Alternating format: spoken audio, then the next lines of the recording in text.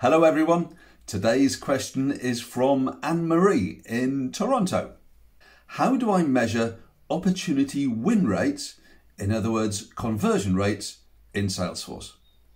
Well, the win rate is an essential metric when it comes to analysing salesperson performance and identifying coaching and development needs.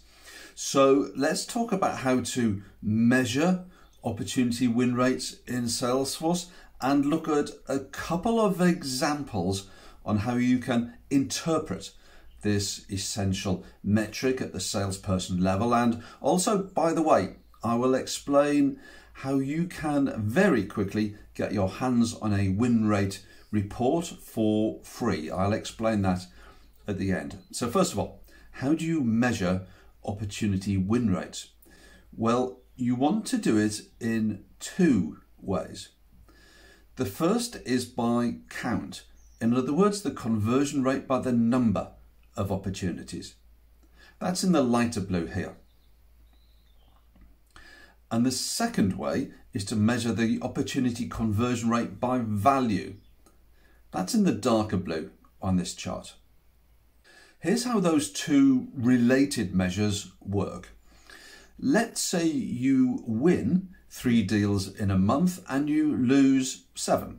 That means your win rate by count is 30%. However, if the value of your won deals is $40,000 and the value of your lost deals is $60,000, then your win rate by value is 40%.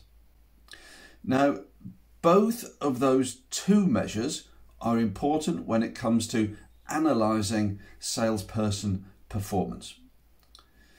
If we take Sean here as an example, we can see this year he's won 27% of his opportunities. The second column in the darker blue is his win rate by dollar value, and he's won 17% of his opportunities by value. Now, what does that mean? It means Sean is closing a greater proportion of his lower value deals. Now, you might already be starting to think of some coaching interventions that we can make with Sean, but it is important to remember that, like any other dashboard chart or report, the conversion rate doesn't tell us the answer. Rather, it tells us what questions to ask. For example, we don't know if Sean's win rate by number is higher than his win rate by value because he's not confident handling larger deals. We don't know if he's prioritizing in the wrong area or if he's giving away too much discount. Perhaps he's not selling supplementary products or add-on products and services. So we would want to combine this with other dashboard charts, his average deal size, for example, to identify the specific coaching and guidance that we would want to give to Sean. But you get the idea. Having specific win rate information can tell you a lot about salesperson performance. Let's quickly have a look at Sarah. Her conversion rate is much lower than other salespeople. In coaching Sarah, we want to find out perhaps she's not qualifying opportunities properly. Is at the other end of the sales process, we need to help her with her closing skills.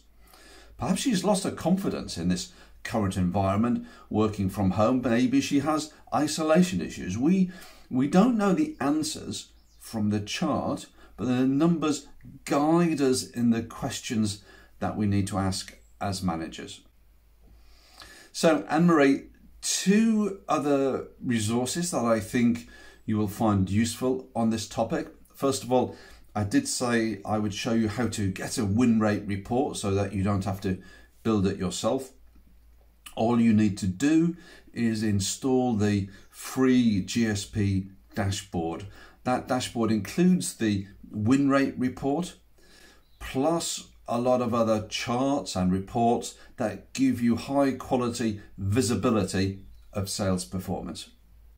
And second, I've written a blog post specifically about measuring opportunity win rates. It gives more hints and tips on this essential metric. There's a link to both of these resources just below the video. Now, over to everyone else. Leave a comment. I'd love to know what you think about this topic. And if you have a question that you'd like me to cover, again, put it into the comment section just below. And of course, do not forget to follow us on YouTube. That's it for today. Keep safe. See you on tomorrow's video.